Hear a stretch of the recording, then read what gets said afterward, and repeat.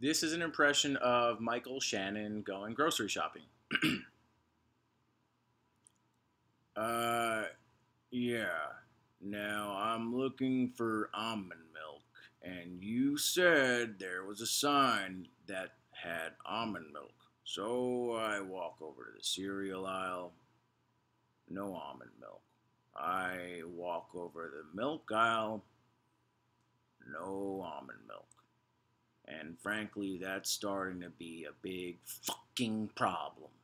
Okay? Because I've been walking around for 15 minutes, and if you had some more fucking signs that said almond milk, maybe it wouldn't be an issue, and I wouldn't be walking around here like a fucking asshole.